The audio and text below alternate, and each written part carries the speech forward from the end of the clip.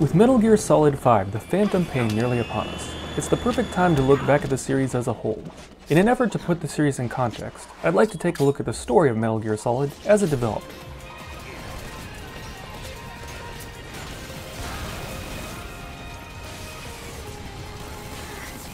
Metal Gear Solid 4 concluded the Metal Gear Solid saga, and the story of Solid Snake. However, there were 31 years in the series timeline between the events of Metal Gear Solid 3, set in 1964, and Metal Gear, set in 1995. Additional prequel games have been made to fill in the gaps, culminating in the upcoming release of Metal Gear Solid 5, The Phantom Pain. Take him out. Released before Metal Gear Solid 4, 2006's Metal Gear Solid Portable Ops is set in 1970 and tells the story of how Snake met Roy Campbell and Gray Fox, and took on another of the boss's disciples, Gene. The whole story turns out to be a way for Ocelot to secure the rest of the Philosopher's legacy for the creation of the Patriots. However, in recent years, the game has been stricken from the canon. 2010's Metal Gear Solid Peace Walker is set in 1974, 10 years after the events in the Soviet Union that led to the boss's death in Metal Gear Solid 3. Snake is living with his mercenary army, the MSF, on the coast of Colombia, when he and his business partner and fellow soldier, Kazuhiro Miller, are contracted by Costa Rican scholar Ramon Galvez and his student Paz. She came to me to study peace. Her name is Paz.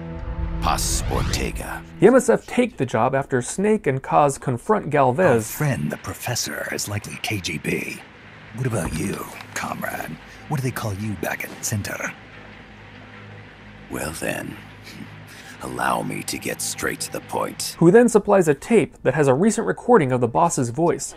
Go home. Boss, voice print analysis confirms that this voice is indeed that of the legendary hero and criminal, the boss. Prompting Snake to investigate the CIA's activities in country. Galvez supplies an offshore oil rig for the MSF that becomes their mother base, which the player can upgrade over time by doing mercenary missions and capturing and recruiting enemy soldiers into the MSF. Snake, with the assistance of Sandinista guerrillas who have fled Nicaragua, begins to investigate, making contact with their leader, Amanda, and her child soldier brother Chico, with whom Snake eventually forms a bond. Snake is fine. Snake discovers the CIA effort in the area is being led by Hot Coldman, who intends to launch a nuke using the device of a wheelchair-bound scientist, Huey Emery. Hey, you okay? Don't! Otacon's father, who created several AI tank prototypes, with the nuke being on the last one, Peace Walker.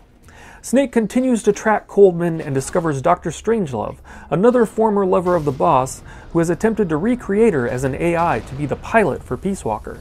Unable to destroy the AI due to his love for the boss, Snake fights another of the prototype AI tanks and begins to question what he knew about the boss's actions in 1964.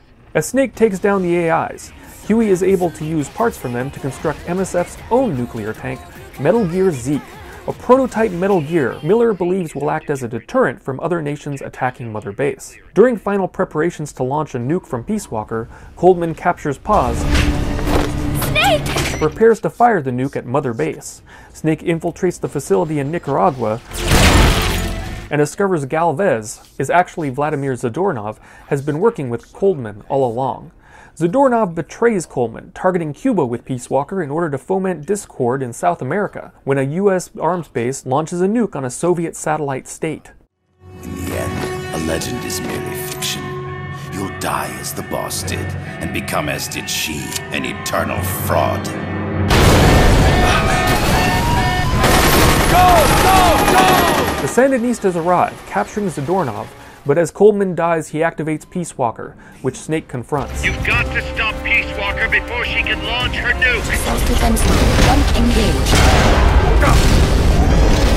Unable to destroy it and launch imminent, Peace Walker, under the will of the boss AI, takes itself out of commission, drowning itself in a nearby lake. At this point in the game, there's no indication that there's any more story, though Zadornov escaped several times, and Dr. Strangelove comes aboard to help with Metal Gear Zeke. You could continue taking mercenary missions at this point, and never see the game's ending. Upon finding Zadornov one last time, Snake kills him in self-defense, and Miller tells him Metal Gear Zeke is moving on its own. Snake discovers it's Paz, Never thought I'd be into machines, huh? who has been a spy all along for Cypher. I'm taking it back. Taking it back? Where? To our leaders. To Cypher.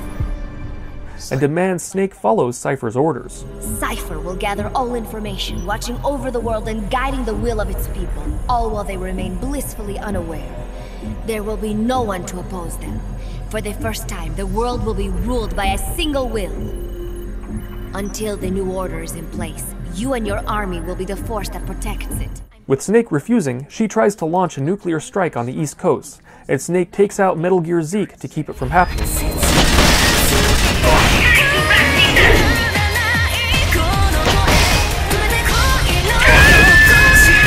The resulting explosion tossing Paz into the ocean.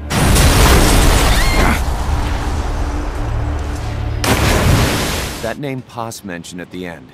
Miller reveals that Cypher is Major Zero, It also means Zero. and Snake, in a speech to his troops, tells them of his plans for their own nation, Outer Heaven. We go where we're needed, fighting not for country, not for government, but for ourselves. We will be the deterrent for those with no other recourse. We are soldiers without borders, and yes, we may all be headed straight to hell. But what better place for us than this? It is our only home, our heaven and our hell. This is Outer Heaven.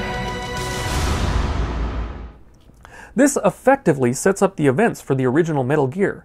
Big Boss has a Metal Gear, a nation of mercenaries, and plans to create Outer Heaven. However, there are still 21 years left before Solid Snake infiltrates Outer Heaven, so it's no surprise that Metal Gear 5 Ground Zeroes helps explain the gap.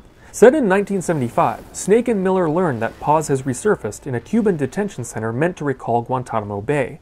Chico, having heard this as well, mounts his own rescue operation, being captured in the process. While a UN inspection is planned for Mother Base, Snake plans his own mission to extract Chico and Paz in order to keep a line on Cypher. Though he is successful, Paz has been implanted with 2 bombs by Skullface, leader of the XOF. A medic on board the rescue helicopter removes one, but after discovering the UN inspection was a smokescreen for an attack that destroys Mother Base,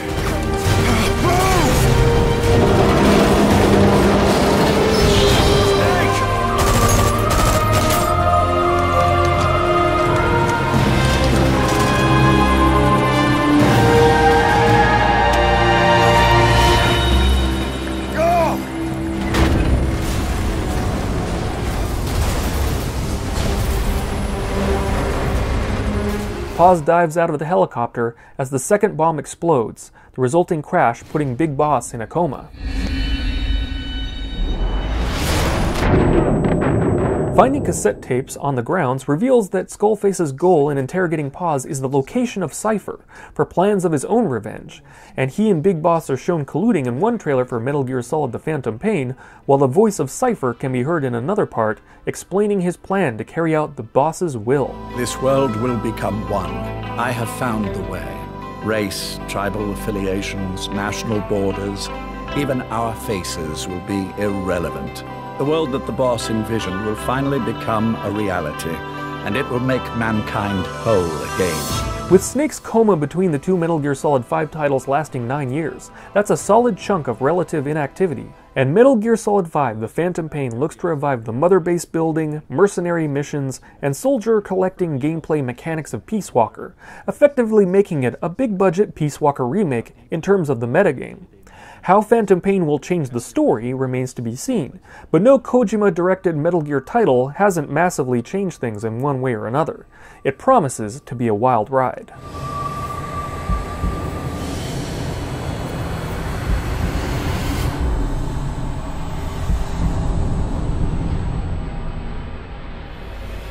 Les enfants terribles.